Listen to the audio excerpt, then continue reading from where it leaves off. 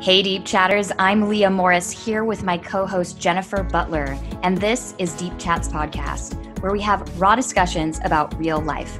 Each week you can expect unfiltered, no BS conversations from the heart about topics that actually might matter to you. We're just a couple of relationship coaches who want to cut through the small talk and dive deeper. So thanks for joining us on this journey, and be sure to subscribe to the show so you never miss an episode.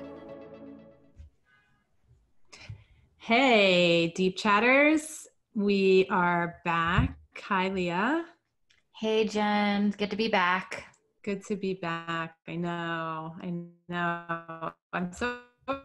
It's like this new year and there's this new energy, and I'm just so excited to be launching this and just kind of impacting as many people as we can. So yeah, me too. And you're right. There is like a new energy here. I think that it always happens regardless of like how the last, month was of the last year. I always feel this when you get into January, like, okay, a little bit deeper breaths, like, okay, we got to pace ourselves. Let's look forward. It's more hopeful. So yeah, I'm happy to be in this space and also to be working on the podcast and actually having it be out. I know. This is so exciting. So we actually mentioned this, I think, when we did our first episode, our little intro episode, that we really want to be interactive with our audience and welcome any input or questions or topic ideas or anything like that. Because then you and I can tackle it or try to tackle it, but talk about it, right? Like model what a conversation about it would look like. And so we received our first question, our first email. And so I'm not going to read it line by line, but this person reached out saying that, a lot of the advice and a lot of the podcasts that she listens to are from speakers, are women who really initiated their divorce. And her situation's different. She started out her marriage. They were madly in love. They were soulmates. They were married for over 25 years. They have kids together. And there were some toxic habits and behaviors that started to progress throughout the marriage. And then eventually he came to her saying that he had fallen out of love with her. And they did counseling, workbooks, retreats, all of that. But she says that his heart was not in it. So he initiated their separation. And, it's a separation not only from her husband, but it's her best friend. Mm-hmm. And so that he ended up with, right? Well, oh yeah. Yes. She's now...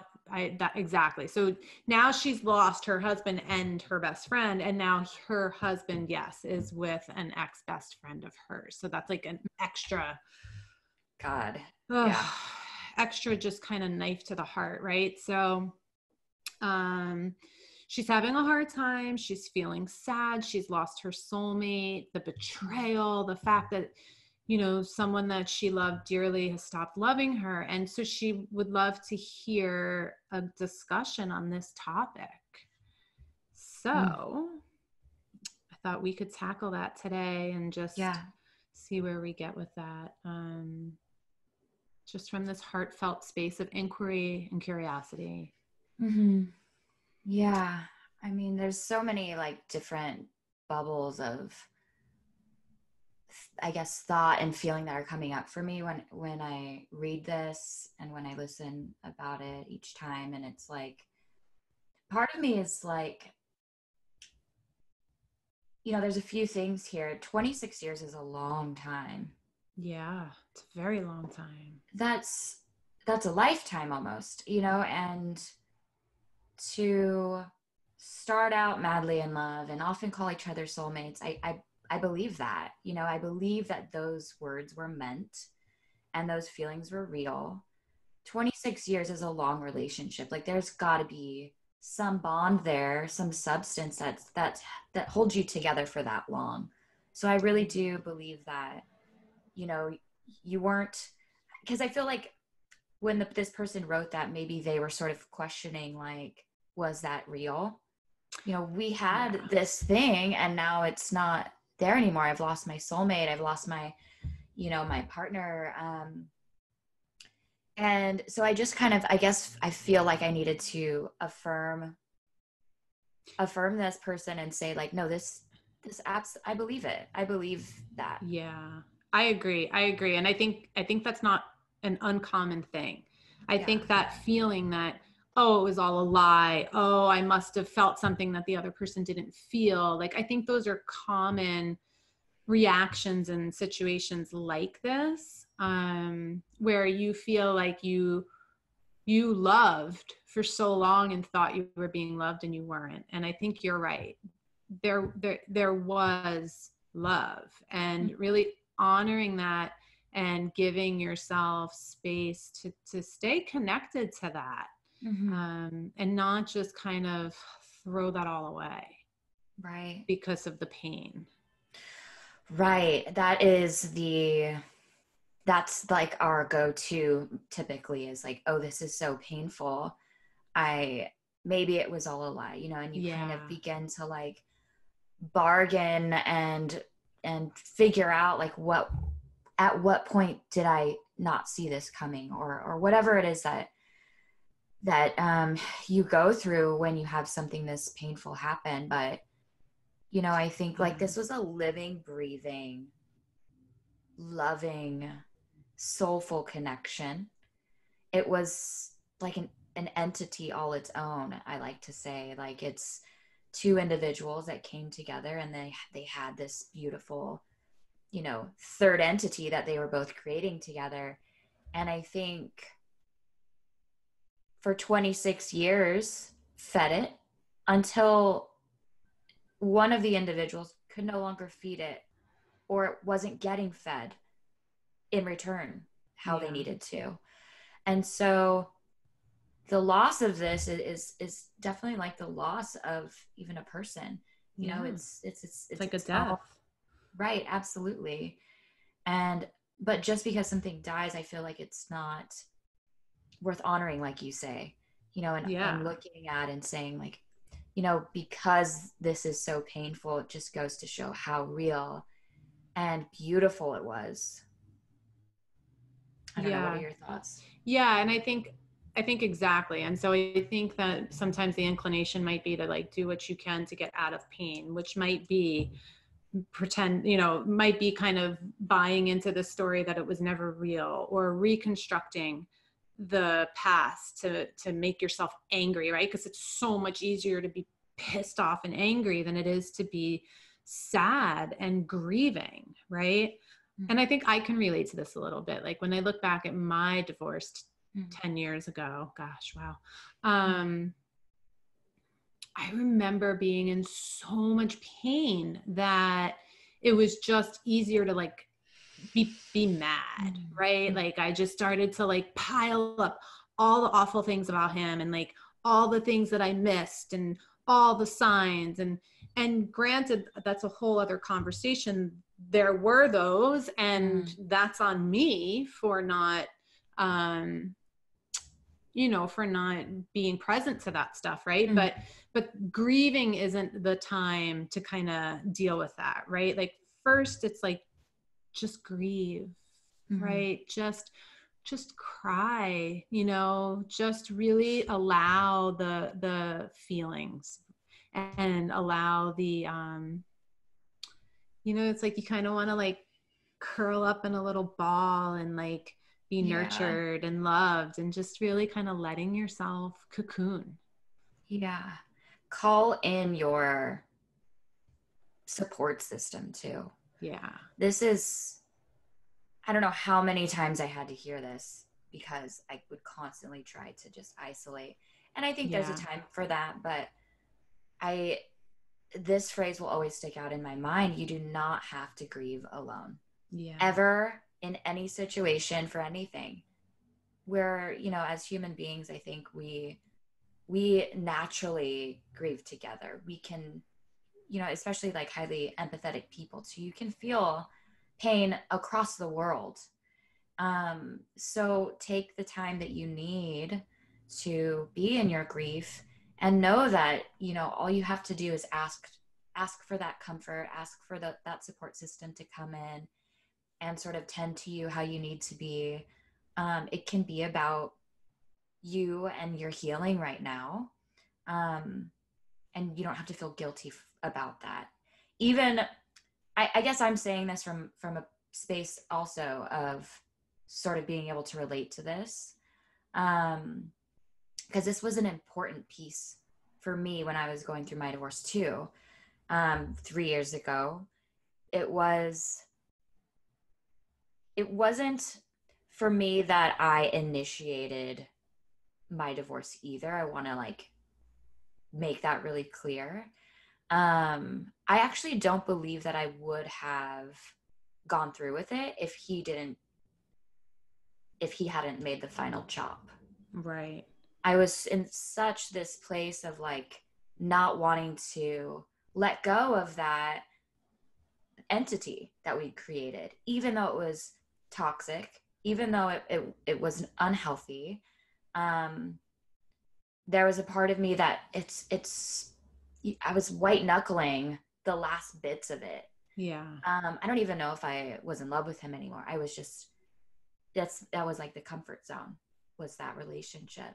Yeah. And I cannot imagine being in 26 years of that, having to, even though, you know, at the end, it ended up pretty tumultuous sounding. I mean, he left for the best friend, the ex-best friend, emphasis on the ex. Yeah. Like, what a best friend, right?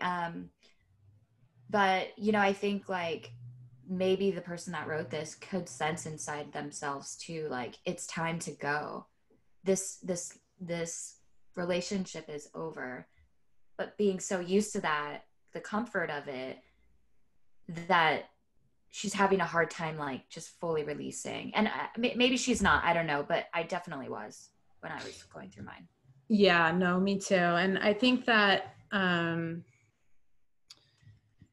yeah, it's like, I think I wrote an article about this once. Like, is it really the person that you're missing? Like, is it love or is it an addiction, right? Like, are you just, you know, the grief is there, of course, but like that feeling of just my life's over, right? Like that constant craving. Is it really that there's true love there, like healthy, happy, fulfilling love that was serving you and raising you up and helping both of you, you know, live to your potential? Because that's love, right? I didn't know that then, right? I thought, oh my God, I love him so much. And kind of the same thing, like I initiated it, but he kind of, you know, like who did what, I don't know. But, you know, had he reacted differently, I probably wouldn't have gone through with it either. But when I look back, I'm like, that wasn't love. You know, I thought it was. All of my whole being thought it was. I loved him so much that I did it in such a toxic way. Right? Like I was codependent and I thought he was God, and I kind of just gave him carte blanche on like all the decisions, and even decisions about my own emotions and feelings, and right? Like, and so I loved him that much. Right? But that's not love. I didn't love myself, and I certainly didn't love him, because you don't treat people that you love that way. No, absolutely not. You were like over functioning in his life and under functioning in your own. Yeah. I'm curious, when you were going through yours, did you have a situation with a friendship that may have crumbled or anything? Because I have an ex-best friend now because of my divorce as well. But I'm wondering, because sometimes these things ripple, like our codependency, like can be seen in different relationships too. Yeah, for me, it was interesting because I had a very close group of friends, and I got very self-destructive in a sense after. So I got so angry, and I kind of held all that emotion in so much that all the people around me, I perceived as not caring, right? Because I have an I'm alone story, right? So if they didn't like ask the right questions or reach out at the right time or not invite me to a certain party, or like there was no way they could win. And so it was probably within a year that I like basically wiped my hands of almost all of my friends and really was just alone. Oh. And it's heartbreaking because, you know, there are people that I will never get to speak to again and never get to say I'm sorry to face. And, you know, there's those moments in your life when you really make mistakes that you can never take back. And that's part of being human. But what I can do now, what I do now is I don't behave that way, right? Like I embrace conflict with friends. I make sure I extend myself. I make sure I ask the questions. I make sure I reach out and I don't just wipe my hands of people, you know, based on my own personal pain. And, you know, I think that when you're in pain, you kind of start to rely on those old patterns, right? You just start to go into survival mode, right? And like, you're not thinking and you're just acting. And, you know, it's probably one of the hardest times in my life, but it really brought to the surface all the stuff I had to work on. Yeah. Yeah. Ooh. Yeah. I could just feel that. You know, I think it really is the best time to look at yourself when you're in this state of literally your life falling to pieces. Yeah. I mean, relationships are relationships and intimacy is intimacy. It doesn't have to be in like a sexual way always. And so I think like when you're going through like an intimate breakdown of something, it does spill out into like your best friendships and your family relationships. Just anyone that you feel close to, it's just sort of like, can I trust this? Yeah. And sometimes you just push away because that's easier than than the fear of getting hurt again. Absolutely. In this person's case, I mean, she's probably questioning like, you know, can I trust any of my friends? Did anyone else know about this? Right. Like, if I didn't see this right under my nose with my best friend and my ex-husband, like, what else can I not see? Can I even trust myself? Yeah. So there's this whole like identity crisis happening too. Like, who am I? What does my future look like now? Because the one I had imagined is apparently never going to happen. Yeah. Everything's different. I'm living in, you know, having a different living situation. She has 4 kids.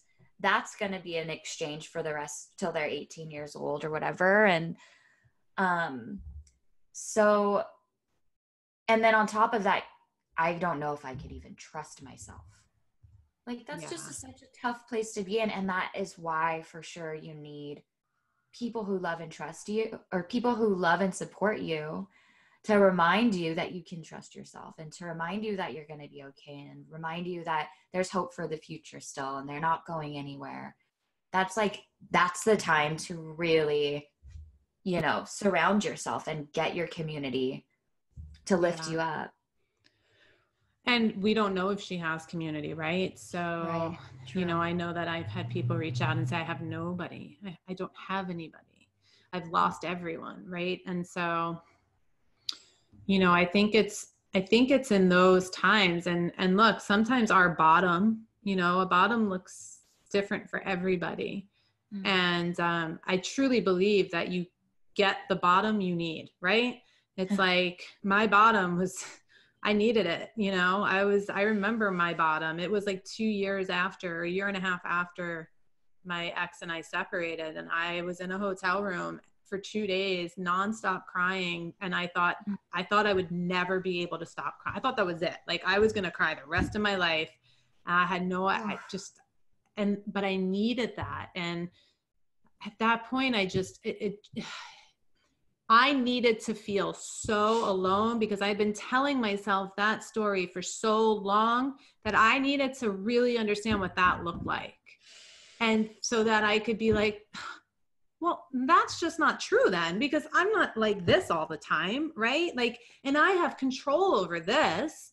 Like, I have the power to get myself out of here. I have the power to recreate and to kind of go wherever I choose now, because there's really nowhere else but up from here. So I think wherever that pain is, whatever that story is, whatever you're kind of repeating in your head, like, I knew this would happen, or see, here I am again, or that's your story. And that's where you get to start making new choices and new decisions so that you can grow out of that. Right. Like, and so that this never happens again. Like, I will never, ever be in the situation that I allowed myself to be in ever again. Yeah. And that's not on him. That's on me. He was the catalyst. The separation, the divorce my was the gift, catalyst. Really. What a gift. What a beautiful, beautiful gift. Yeah, absolutely. You know, and with what you were saying about like everybody gets the bottom that they need, it's maybe asking yourself, like, what is your bottom right now? What is that story that you're telling yourself? Not what is your bottom, because it's hard to see it when you're in it. But what is the story? What story is literally being manifested right now through the experiences that you're having? Like, what's happening right now? I hate to sound harsh, but you were left. You can't trust the people closest to you. Are these stories that you're telling yourself? Sometimes, like, and do they sound familiar? Do they sound familiar? Have you heard yourself tell these stories before? Yeah. I mean, my story was that nobody cared about what I wanted, and that I also, if I actually said what I wanted and needed, that I would be left, that I would be like abandoned. And that happened.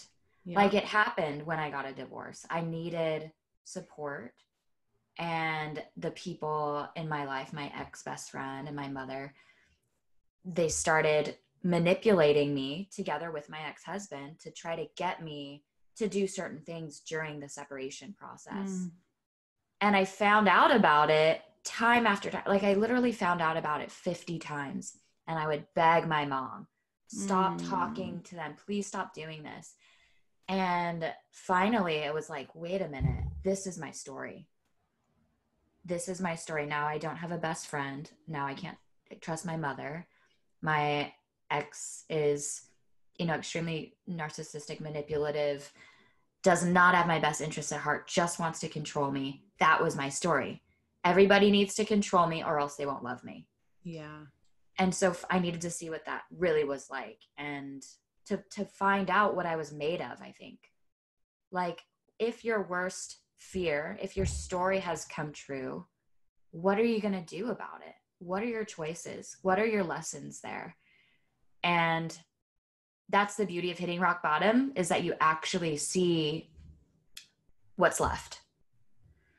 I have a choice to choose to actually assert myself and to not be afraid of what people are going to think. I have a choice to not be manipulated anymore. I have a choice to draw boundaries where I need to draw boundaries, like hard boundaries that maybe I was afraid to draw before. And, I think when you have a situation like this email with the best friend, obviously we don't know all the details and stuff, but the topic of boundaries is a really big one too. Like, it's funny because what I feel like this person needs to hear is, like, you need support, you need to draw in your people, but you also need to learn how to draw better boundaries and assert yourself with the people that are close to you.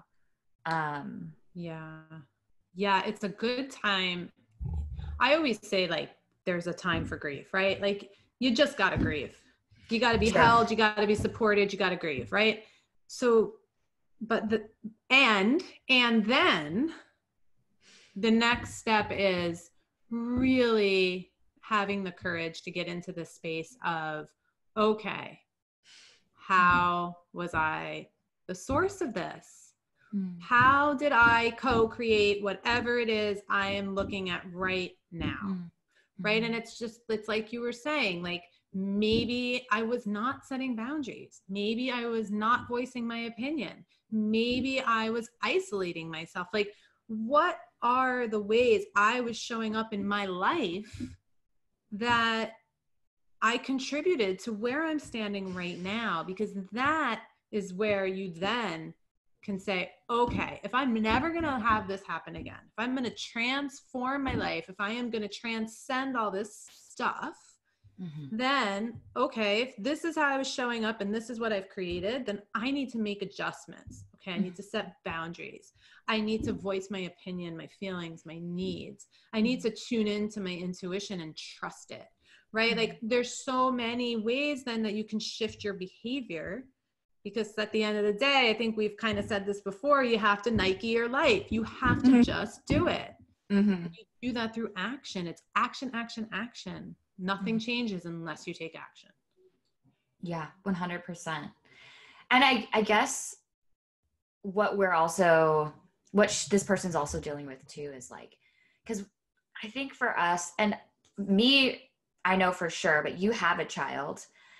But for me, I was allowed to really, that process seemed quick for me because I didn't have anyone else to take care of. She has 4.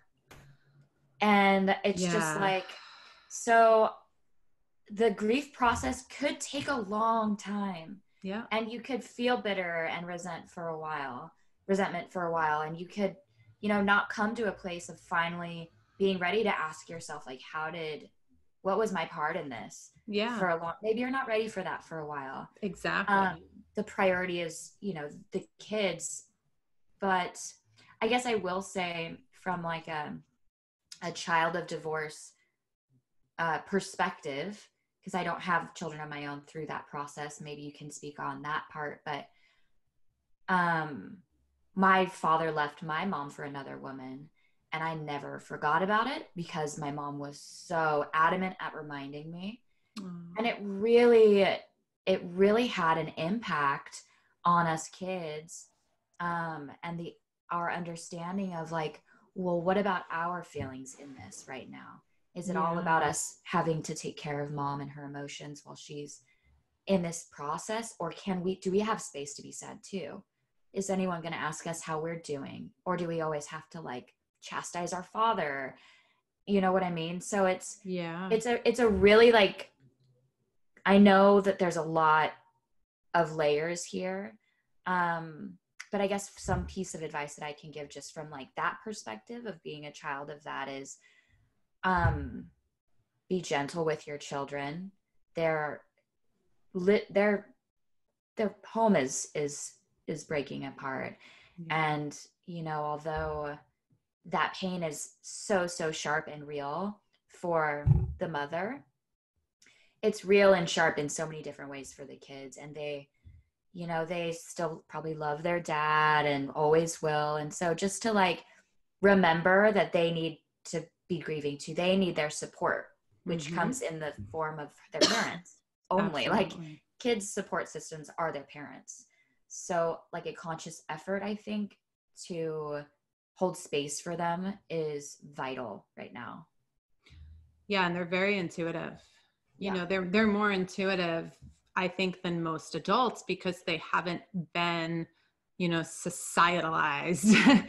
But I remember early on, probably like a couple years, and my son was very young, so he must have been about 4. And we always talked about feelings and I really made sure to really be very conscious about the way that this all emotionally, we kind of processed everything. And I'll never forget, at one point we were just sitting, we were cooking, and I said, "Are you feeling angry, buddy?" Because something had happened. And he was like, "No, I don't feel angry." He was like, he's like, "I don't know, I guess I just feel sad." And I was like, "Okay." I'm like, "Well, that makes sense." He goes, "But you're angry." And I went, what do you mean? He goes, well, you're really sad. He goes, but you're really angry too. And I was like, and he was right. Like I remember going, oh my God. And I was like, you know what, buddy? I think you're probably right. I think I am probably angry. And I was like, yeah, I guess I got to kind of look at that, and we just went on cooking and whatever. But like, that's how it's always been. Like, just there's space. And I wasn't bad mom for being angry, or I wasn't anything, and I always made space for wherever you are right now, because there's no right or wrong, right? Like, I might be feeling sad in this moment. He might be angry, or, but there's room for everyone. And I think sometimes when we're in pain, we expect all the people around us to feel what we're feeling right now. Like, you're my best friend. I remember saying this to one of my best friends, you're my best friend. You should be just as mad at him as me. Right. Like, and she was like, oh my God, maybe you're right. Okay, fine. I hate him. Right. Like, but that's so not, like, she had her own stuff. It was her best friend too. She had her own grieving to go through that I kind of interfered with because I expected her to feel the way I felt. And I think we make that mistake sometimes. So really just giving everyone, and granted, I had one child. So again, like you said, she's got 4 different personalities, feelings, relationships to somehow make space for. But I think there's room for everyone in a really authentic and vulnerable way. I love that. And of course you're going to be angry. I mean, of course she's going to be angry. Of course my mom's angry. And, of course we're all having our own experiences and our own realities, of like how we're understanding these experiences. But I think what was interesting is, sorry, I don't mean to, but I think what was interesting about my son is I was trying so hard not to let him see the anger, because I didn't want him to ever feel like he was in the middle, or I didn't want him to feel like he had to be mad at his dad. Like, I never wanted him to feel any of that. So in front of him, I was always, sometimes I would be sad, and I was very like who I am, but I never showed the anger. But he could feel it anyway. He could feel my heart.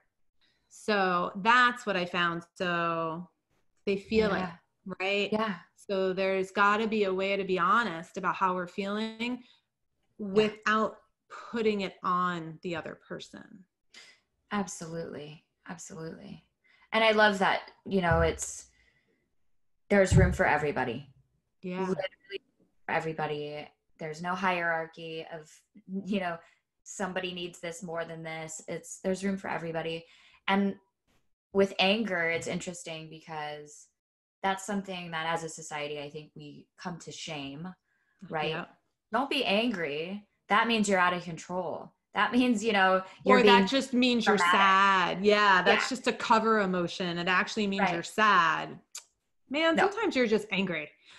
Oh yeah. I think my therapist said, cause I when I was going through the divorce, I was like, a couple months in, and I go, I think I'm angry. Like, it was the first time I said that sentence in my life. I think I'm angry.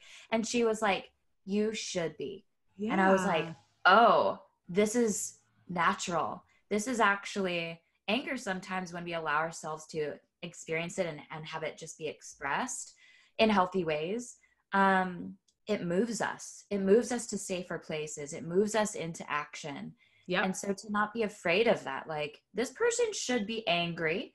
If they're angry, like, that seems like a normal response. And maybe it's going to be part of the fire that gets her into a life 10 times better, or wiser or whatever. I think that's such an important distinction, and highlighting that anger is a motivator for change. Like, if we didn't get angry, we wouldn't do anything, right? Like, we wouldn't have the fire, the fuel, like you just said, to get out of wherever we are. It's a motivator for change. And when you can see it as that and focus that energy in ways that kind of move you. Yeah, it's like we get shamed for it, but it really is a really powerful emotion. Mm-hmm. So powerful, so normal. So normal. It's, Yeah. and it's just like, how do you hold space for all of the things that are coming up? Like you're saying, like the time to grieve is now. And maybe like looking up what's the grieving process entail. Yeah. So you can know what to expect and what you can hold space for. There's anger there. There's denial.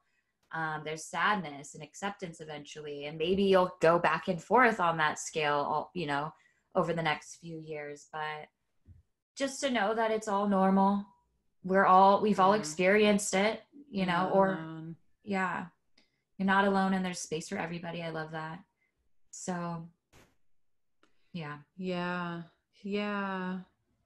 It's so hard because I mean, and I don't know if I'm sure you're there, but like having gone through it and like just remembering how hard it was and how painful and how it just seemed like there was never going to be another side, right? Like it was never going to get out of that tunnel or whatever. And now looking back, it's like the thing that changed my life. It's like I sometimes am just in so much awe and so much gratitude because I'm like, wow, like I had no idea that I had this potential. Like I had no clue what I was capable of. And thanks to that, like thanks to him and, and the divorce process and like just all of it, here I am, here I sit, and I'm still learning and growing and making mistakes and working through patterns and all of it. But like, holy crap, it woke me up, right? I'm awake. I am awake. Yeah. Yeah. I 110% am like looking at you, looking at me, like the same thing. I feel the same way. Whenever we are in these moments of like being cracked apart, cracked open, we feel so scared and so small and so weak. And we're like, oh, now I'm damaged goods. And never am I going to be seen in this. I'm a divorced person. People hate divorced people. Yeah. I'm not going to be able to date anyone again because of that. X, Y, and Z, this is why I'm going to fail in life going forward. And then you come out of it and you're like, I can do anything. Yeah. Yeah. Yeah. You sort of are like, wow. So I got through something that I literally thought was going to break me forever. Yeah. And not only did I get through it, but I'm bigger and I'm better and I'm stronger and wiser and have more compassion. The thing about being broken open is it causes expansion. Yeah. Absolutely. Absolutely. So I know it's easy for us to say on the other side of it, but here we are saying it because I think it's important to hear. I know when I was going through it, hearing other people say like, oh yeah, I've been through a divorce and I'm still here. It was like, oh, there's no shame in that person's eyes. Yeah. There's no shame in their voice. I don't have to be shameful of myself for going through this. And I can talk to people about it. Yeah. And I think on that note, I think be really conscious of who you're speaking to. Yes. Right? Because you really want people around you who are holding space, but also holding the light, holding the picture of what's possible. As opposed to the people who are like, oh yeah, he's such a jerk. He's wrong. He's this, you're right. Like you don't need cheerleaders, right? You don't need people keeping you is in your victimization, right? How wrong everyone is or how wrong he is. And you need people who really can just hold the light for you and the possibility, and the people who are going to say, yes, cry on my shoulder. And then after you're done crying, we're going to reach for some light. We're going to reach for something higher together, because that's how you get there a little. Sometimes it's 3 steps forward and then you fall back 2, and then it's another 4 steps, and then maybe you fall back 1. But surround yourself with people who are constantly helping you strive for that next step. Yes, 110%. That's such great advice. I think because you will get the naysayers, you will get the people who make you question yourself more than you're already questioning yourself. Yeah. So you have to make sure that the people you're being vulnerable with, you're being discerning about. Exactly. Exactly. Everybody does not deserve your heart. Everybody does not. Very few people actually really should be hearing and be gifted with your heart. It's your heart. It is a gift. Yeah, absolutely. Yeah. Well, we do hope that this has helped the woman who wrote into us, and anyone else that is dealing with a similar circumstance, or just going through a difficult transition right now. We were very honored to be able to talk about this and to have been inspired to talk about this. Thank you to the writer of this who brought this to our attention. It's a topic I think that's near and dear to both Jenn and I, and so it's very, very honored to be able to explore and to share freely what we think, our experiences, and thank you for showing up and being vulnerable so that we can help other people who are listening too. Yeah, absolutely. Any questions or follow-up or opinions? Again, we really, really value all of you, and just appreciate your voice in this conversation too. So thank you, Deep Chatters. Thanks, Deep Chatters. Till next time. To all you Deep Chatters out there, Leah and I want to thank you so much for listening. This is a podcast that's all about connection, so we'd love to hear from you. Connect with us on Instagram at Deep Chats Podcast. And if you haven't already, please go to iTunes to rate and review us. Every review helps other Deep Chatters just like you be able to find this podcast.